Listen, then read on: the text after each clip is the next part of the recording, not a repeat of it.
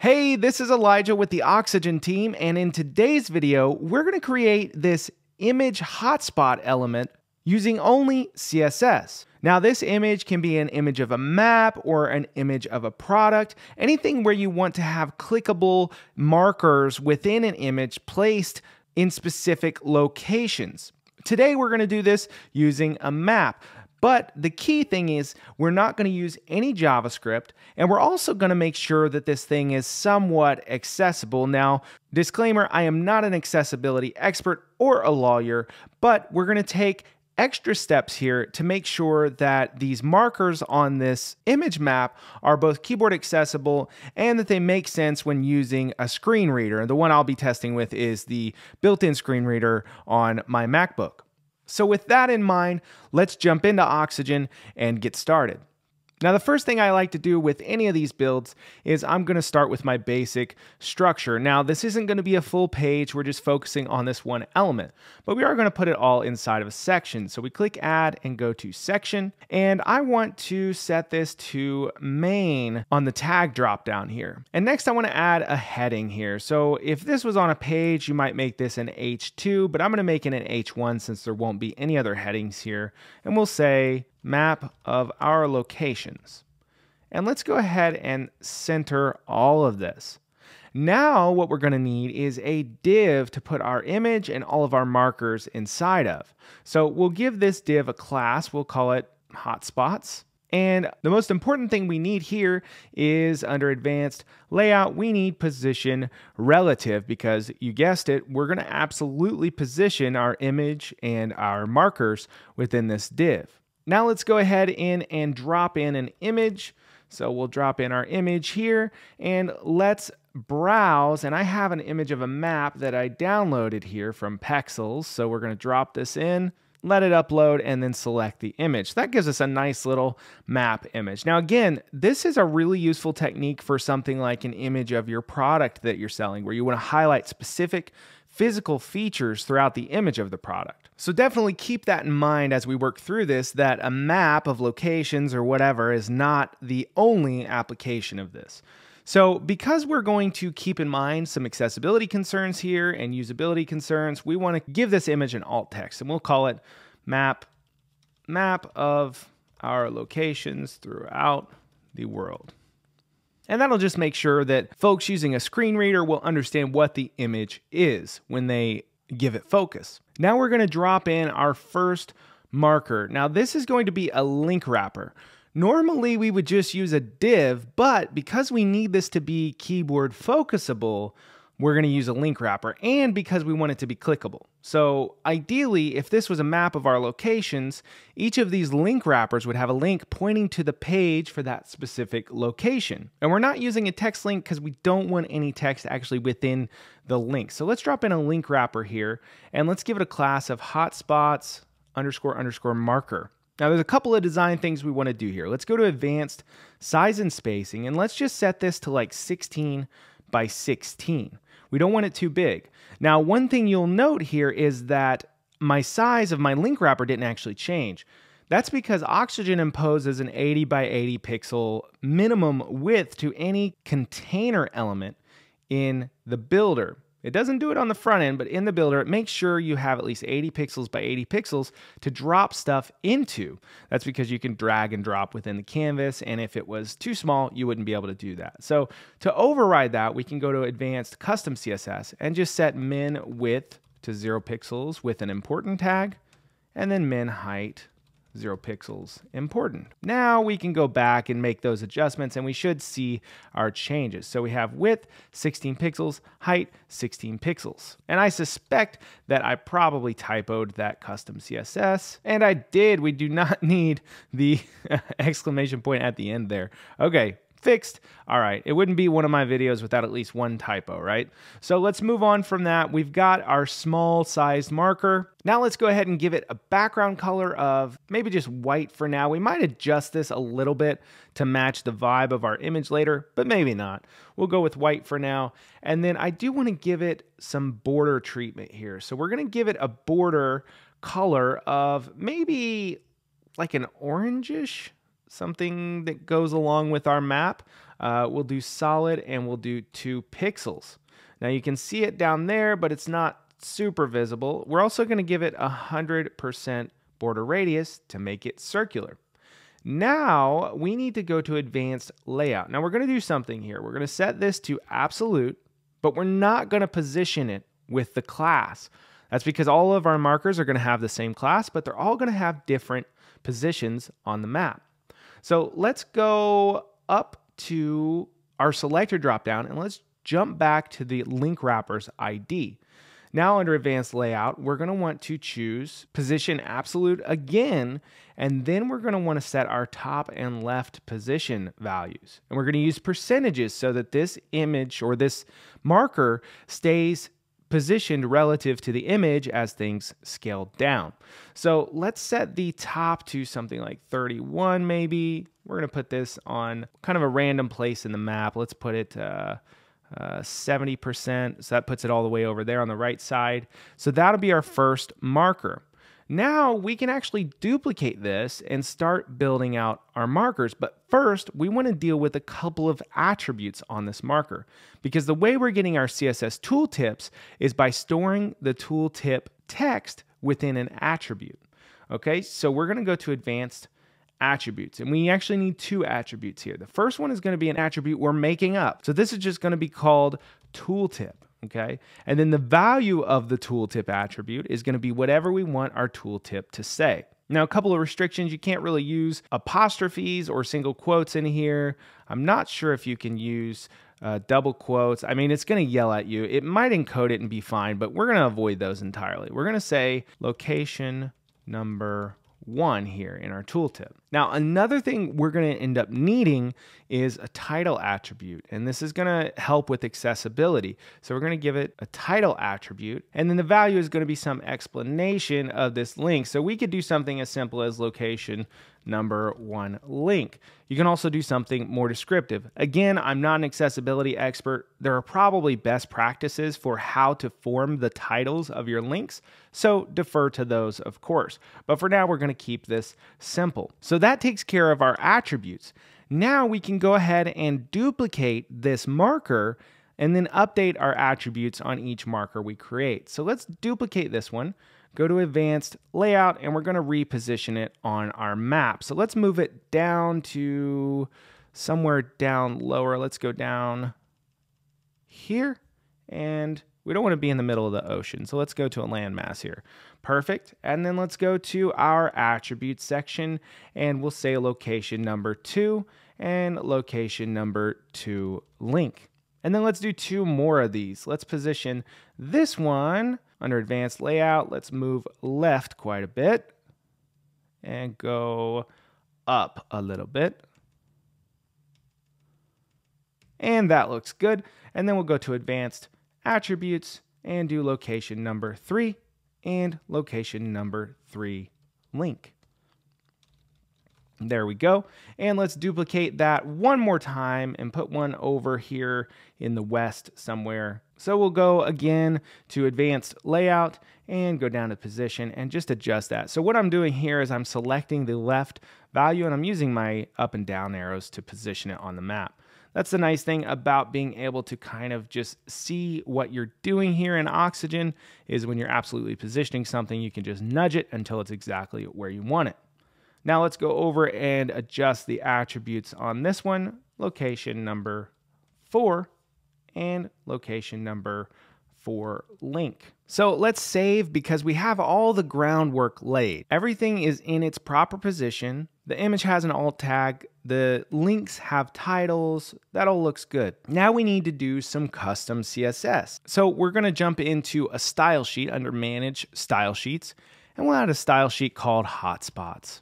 Now, the first thing we're going to do is we're going to jump straight into fairly advanced CSS, and we're going to use an attribute selector. So using square brackets and typing an attribute name, allows us to select all elements with that attribute. This is a super handy technique that you should definitely keep in your back pocket if you design websites, because it does become quite useful in certain situations. And then we're going to go ahead and create /style a pseudo element on elements that have the tooltip attribute. So let's do : before. This is going to actually end up being our tooltip. So what we need to do, and this is the big kind of tricky part of this CSS, is we need the content of this pseudo element to be the same as the tooltip attribute's value. Now, normally you would need JavaScript or something to do that, but CSS has an attribute function that lets you extract values from attributes on the element you're styling and use it in the content property. Technically, this should also be possible for other properties like background color and things like that, but it doesn't really work yet. Hopefully someday. For now, it works really reliably on the content property. So here's how we do it. We do attr, and if you've used Clamp or Calc, then you'll be familiar with how this works. So attr, and then we're going to pass in the name of the attribute, which is easy. It's just tooltip. So you can see over here that now we have these tooltips displayed as text within our links. So that's perfect. Now we can do some styling. So one thing we want to do is make sure that these aren't clickable. So if they're invisible, we don't want people to accidentally click them. So we're going to do pointer events none. And then we're going to do position absolute. I think I might have forgotten to set position relative on the parent, so I might have to go back and do that. But let's see how far we can get here. Let's set the width to 200 pixels, and then we could set the top value to 100%, but we want a little bit of a gap there. So let's do calc 100% plus 8 pixels. And then left, we're going to do half of the width. So we'll do left 100 pixels. And actually, I think that needs to be negative 100 pixels, and that'll center it on the parent. So let's go over here and make sure all of these are showing up how they should. Now it looks like we're missing one on location number 1. So let's jump up to the front end and see if that is the case. Nope, they all show up here. Okay, perfect. Now let's go back here and we'll continue styling this tooltip until we get it looking exactly how we want. Now, one thing we do definitely want is a background color. We're gonna do black for now. And then let's do some padding of maybe 8 pixels. Let's do a border radius of 2 pixels. And let's set the color to white. That should give us our white text. So now that looks pretty good. If we look over here in the preview, we have our little tooltips that appear below our markers. Now let's give it a z-index of 10, and then let's decide kind of how we want this thing to appear. We could do kind of a flip or opacity change. I think let's start with opacity 0. So they're going to be invisible at first until the marker's hovered. And then let's go with a bit of a flip action. So let's do transform scale y0. Okay, so it's going to have no height at all and no opacity. Now what we want to do is when our tooltip element is hovered, we want to change that. So here's how we can do that. First, we need to set up a CSS animation. So we'll do keyframes, flip, we're gonna name it flip, and we're gonna do from transform scale y0, which is our starting point, and opacity 0, to transform scale y1 and opacity 1. So we'll flip, kind of do a flip / expansion situation, and it will become more visible from opacity of 0. So now we need to apply this animation when our marker is hovered. So what we're going to do here is we're going to do tooltip. This is our attribute selector again, and then on hover, we're going to affect the before element, and we're going to set the animation name to flip, animation duration to 0.5 seconds, and animation iteration count to 1 because we only want it to run once.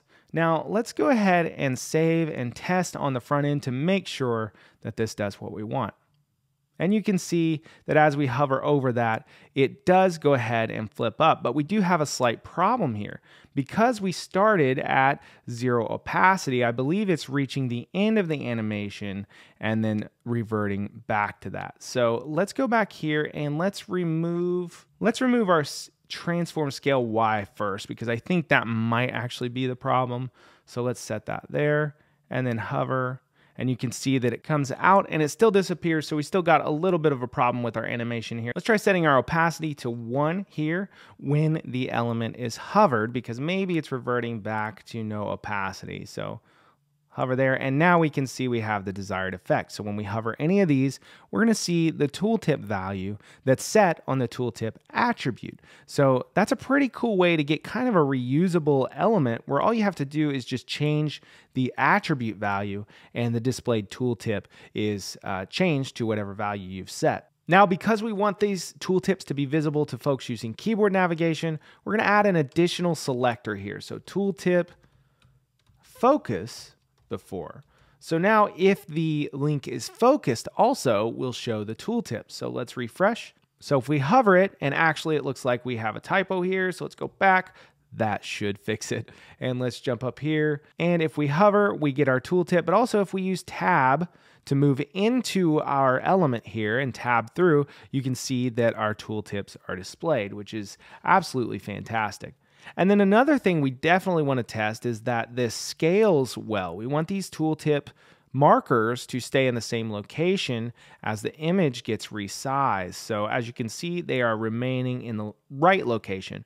Now you might want to potentially resize them as it gets smaller, but you don't want to make them too small because on mobile, they won't be easy to tap with a finger if they're too tiny. And in fact, right now they're only 16 by 16 pixels. That's actually a little small based on some of the standards I've read. So that's something you'll definitely want to consider if a lot of your website visitors are on mobile, which is usually the case. Let's jump back over here and let's start wrapping up our custom CSS. There's one more little touch I want to do here, and that's like a pulsing ring around the tooltip. I know that's not 100% necessary, but sometimes it can help draw attention to an element that's focusable / clickable. So we can go in here and do tooltip, and we'll use another pseudo element after, and this will be our little pulsing ring. Now we don't want any content for this, so we're going to set the content to nothing, but we do have to have the content property. Now we're going to set the background color to transparent. And again, let's catch that typo before we test on the front end. And position absolute. And let's set it to 64 pixels wide and 64 pixels high. And let's give it a border radius of 50% and a border of 2 pixels solid white. So now you can see we've got our little ring.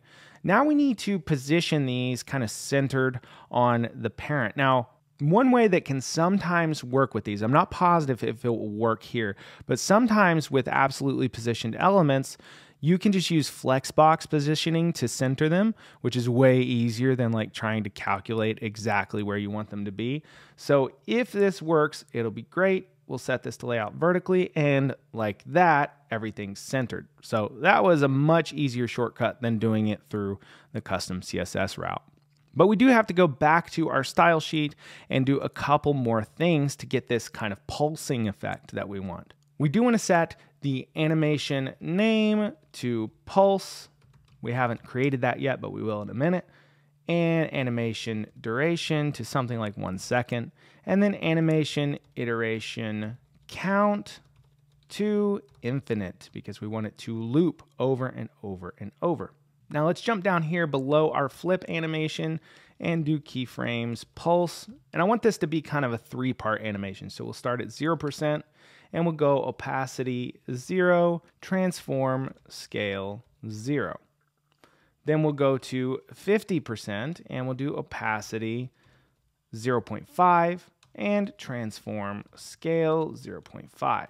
One thing I want to do is have it kind of fade out as it reaches 100%. So we'll do 100% and do opacity 0, but transform scale 1. So it continues getting bigger, but it fades back out as it reaches full size. So let's save that and jump up to the front end and refresh. And now you can see our nice little pulsing effect. It's subtle, but it's enough to draw some attention to these elements and maybe indicate to the visitor that, hey, maybe I should hover or click one of these. Now, because I mentioned accessibility at the beginning of the video, we're going to go ahead and test this with the macOS screen reader. So let's go ahead and do Command F5 to bring that up. And because we have DevTools up, we're going to get a bunch of crazy stuff here, but let's tab in and we're going to see what it gives us when we select our links. You can see it tells us the link, and it tells us the title that we set on these links too. So if I was not fully sighted and I needed to tab through these, I would know that I am highlighting a link for location number 4. And then the other thing is with the quick navigation, if we go back, we're going to be able to highlight the image, which has an alt text that indicates that this is a map of our locations. Let's go ahead and close that out. And it certainly seems to be usable with the screen reader. And also, if we just use keyboard navigation, we can definitely navigate through these links and use them and also see our tooltips. So those are a couple of quick tests you can do on anything you build to make sure that it all kind of works for as many users as you can manage. Now, another thing I like to do is run something called Axe DevTools, which you can see up here. Let's see if it'll work in incognito for me. I just switched it on, so we should have down here a little tab. And this helps you catch kind of some high-level accessibility issues. So we can go through here and just scan the whole page. And of course, it's not going to work because I'm on a local install, but let me fire up a publicly accessible link here real quick, and we'll run these DevTools. So here we are on a publicly accessible version of this local install that I'm running.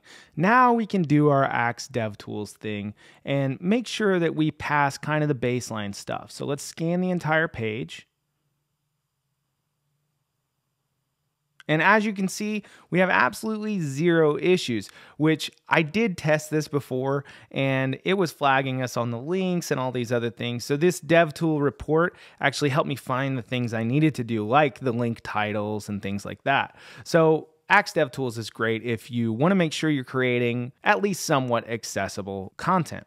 So as you can see, we've created an image hotspot type of element here using Oxygen, absolutely no JavaScript, and it's somewhat accessible, which is always a goal here. So we go down and we hover the element, we get the location description in the tooltip. We also get our little browser pop-up that explains the link title to us. And as you saw before, it works with keyboard navigation, so I can hit tab and tab through these. It also works with the built-in screen reader on Mac OS, which is great. Now, one minor issue with this CSS-only approach is that these tooltips are not super easy to trigger on mobile, because on mobile, when you tap a link, you're going to follow the link. I tested it, and the way this works is not too bad, actually. So when you tap the link, because that gives the link focus, the tooltip does pop up for a minute while it loads the link destination, which gives you a chance to read the tooltip. So it's still functional on mobile, though if that behavior is not ideal, there are lots of JavaScript solutions for this problem that you can implement if you need that additional functionality. If you don't, avoid the JavaScript, have a lighter page that loads faster, and you're good to go. So again, this is Elijah with the Oxygen team, and that's how to create a CSS-only image hotspot element in Oxygen. Thank you very much for watching.